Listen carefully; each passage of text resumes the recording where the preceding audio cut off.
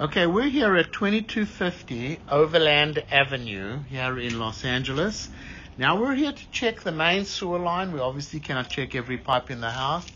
You'll have your general inspector crawl underneath the house. He's physically going to look at the plumbing. We're here to check the main sewer line.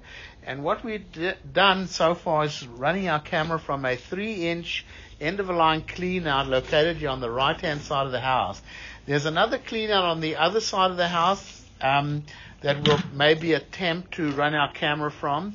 Want to let you know that this little ADU over here is on a sewer ejector pump. I flushed the toilet a couple of times and the pumps did kick on and it is functioning. I don't know if that's a legal structure or anything, but it is functioning, and we can tell you that. What we've reached now in the line, we're at the property line where the 4-inch and 6-inch pipe meet at the property line, 6.5 feet deep, and the line is blocked over here. We've tried to get our camera through here running a lot of water unsuccessfully. We will try to see if there's another clean out closer by, or we will try from the other side of the house at least to see if we could try to get through here. So you can see the line is blocked. We're going to bring the camera back. There's a lot of heavy roots there. You see the roots over there? Heavy roots. There's also those little ficus bushes there. So we're going to bring the camera back. We're in a cast-iron pipe now. 4-inch cast-iron pipe coming back through the front yard. You see it makes a 45-degree turn there. Now the cast-iron definitely getting a little old. There's no doubt about it. It does have some rust buildup, but it's really by no means the worst I've ever seen. Now, this inspection is based on my opinion. I'm looking at the cast iron pipe. It really doesn't look too bad, in my opinion. A little bit of rust build-up in it. Not too bad, though. You know, I always recommend that you never flush tampons or baby wipes, paper towels. The toilets inside the house are the pretty good toilets. I like them, those little push-button toilets.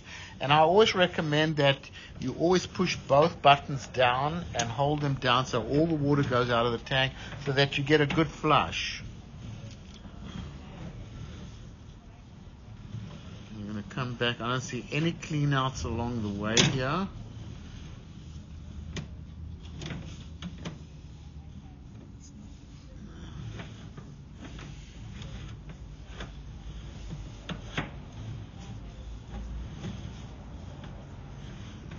Probably underneath the house by now.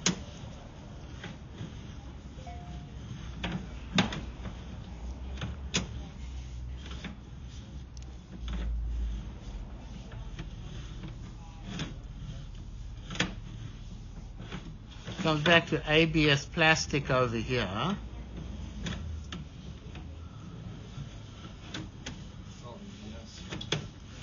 This is all ABS. This is obviously in good condition over here. So we'll give it a shot from the other side of the house anyway to see if we can get through. Else we'll have to make a recommendation. So here we come out of the clean out here on the side of the house.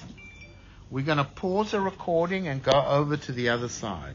All right, so listen, we're running the camera from this 4-inch cleaner. We found a 4-inch cleaner on the outside of the house. You can see you can't get this through here. This line's going to need to be hydrojet. It's filled with roots over there. Filled with tree roots over here. So we're going to bring the camera back.